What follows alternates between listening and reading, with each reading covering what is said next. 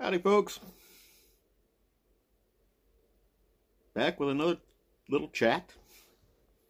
Tonight, I'm going to be smoking a Deadwood tobacco, Fat Bottom Betty. And since I'm doing a fireball infusion on some cigars, I am probably just going to drink some fireball since it's handy. So, I'm going to use my cigar cutter tonight. Remember, don't take too much off. Just a little off the tip. I bubbled it a little bit right there. Oh, man. Being out of the season where I'm busy and I don't teach a lot of classes and spend a lot of time in the woods and all that kind of thing is never a good thing. I had some time over the last few days to watch a little TV, which I don't recommend. I usually don't watch entertainment kind of things. I usually watch things like documentaries and so-called supposedly professional shows and things like that. And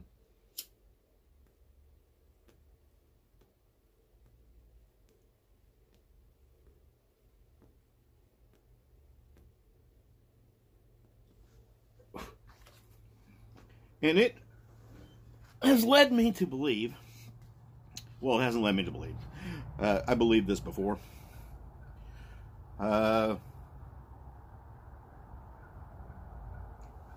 professionalism is a lost art. Much like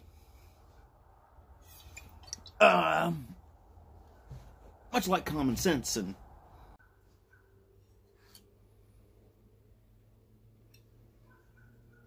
and being able to speak what we commonly call English, at least at that common level. There are many lost arts. Professionalism is what I'm going to talk about today. But courtesy and common sense and good manners and the ability to drive. Hang on, my focus is acting up. Let me supposedly adjust that. I don't know what I was doing.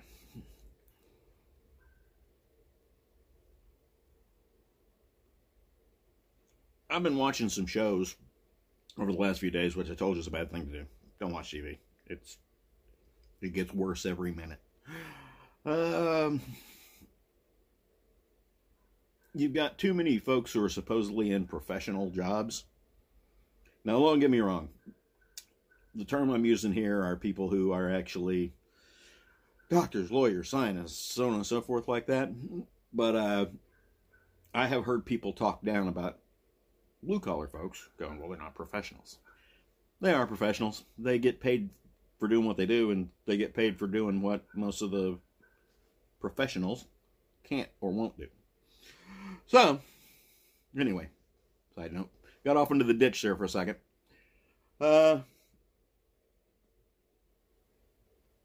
It amazes me the amount of supposed professionals who are supposed to be representing their profession and their careers and their whole community and so on and so forth can't act professional. Everybody wants to be the class clown. Everybody wants to be the shock jock. Everybody wants to basically act like a fool. It's one of those, hey, I'm a college professor. I need to relate to high school students. You don't need to relate to high school students. You need to teach high school students who have come out of high school and come to your class. They have plenty of friends. You don't need to be their friend. You don't need to be on their level. You don't need to act like a fool just because they do.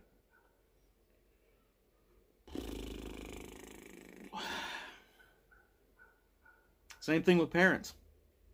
If you're a parent, be professional at it. Your kids don't need you to be their friend. Your kids need you to be their parent. Anyway, back to professionals.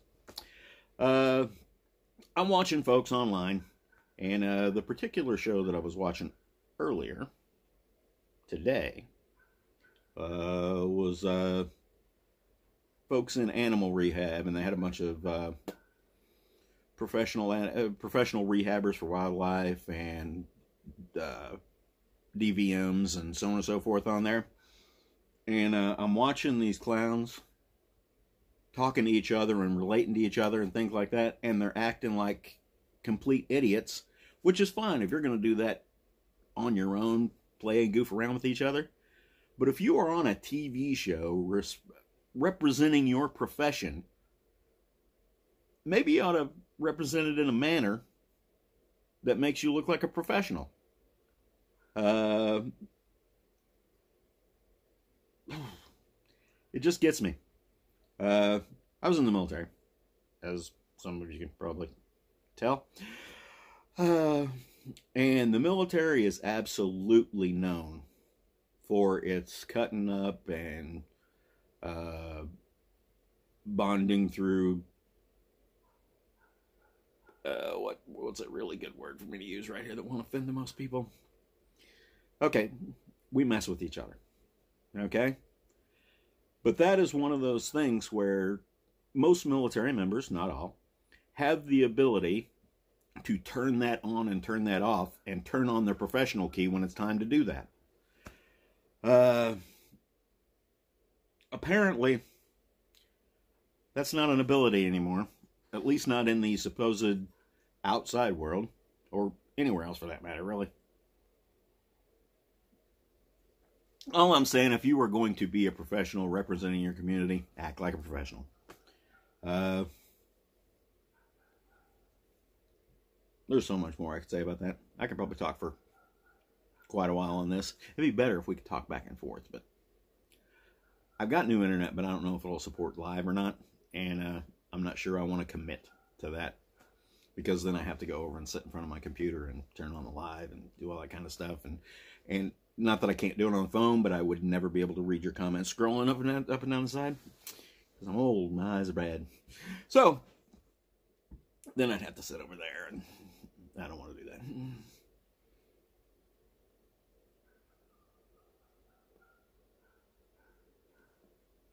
We have new neighbors. They have big burly dogs over there. White things that are like above my waist to their back, that kind of thing. I don't know what they are. I haven't looked that close, I'll be perfectly honest with you. I don't know if it's a puppy mill or not.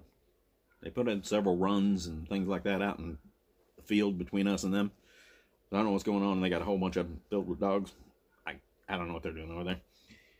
But for such large dogs, they have the girliest barks. I don't know if you can hear them in the background.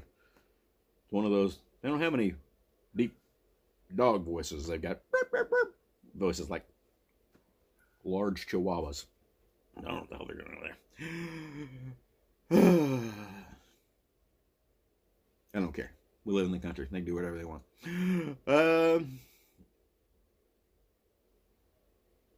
That's really all I've got for tonight. I wanted to kind of slip into education a little bit, the education system, but I feel like that's going to take a really long time for me to vent on. Getting ready to get back on the road again. We've got some things coming up in the next week or so that I got to get on, and some of this stuff will be coming to you from the road.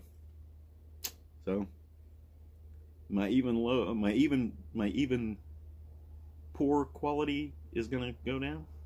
I guess that's what I'm warning about. Anyway, thanks for your views. Thank you for your support. Thanks for watching. Apparently YouTube has decided my channel will never be monetized, because even though my video time is going up and my view time, my average watch time is higher than it used to be, for some reason my 365-day rolling average view time has went down. I don't know how that's possible. At least according to YouTube's analytics. So, thanks for your views, thanks for your support. before you go to bed tonight, go to my main page and hit play all. Turn the volume down. Go to bed. Talk to y'all later. Bye.